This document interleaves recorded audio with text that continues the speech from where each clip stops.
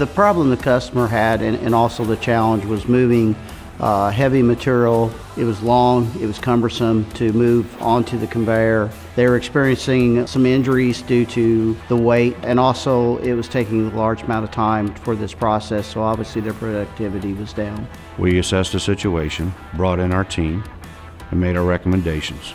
And from that point, we just started the drawing process, the building, then the product.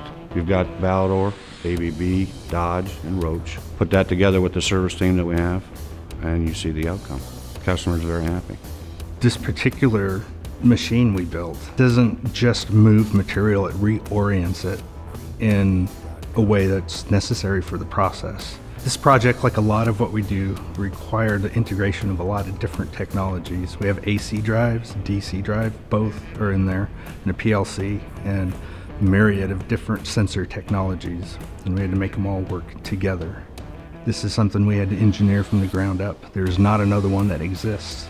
The results have increased their productivity greatly. They've not had any injuries, and obviously more production for them has increased their revenue.